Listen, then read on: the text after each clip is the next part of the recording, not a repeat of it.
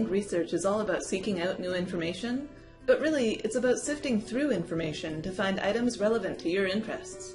So here are some filters you can use to limit the amount of digging you have to do to get the sources you want. First, visit the subject guide on your topic to see which databases and web resources are recommended for your research.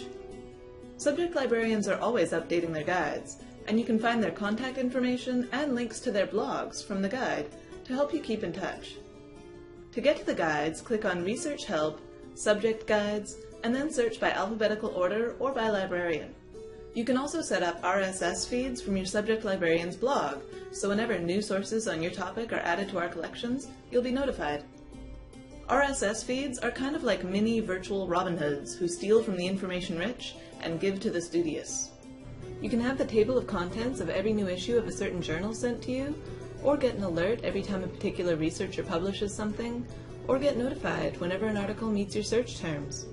Many databases and online journals offer RSS feeds, and each site does it a little bit differently. Look for links like research alerts, email alerts, or research tracking.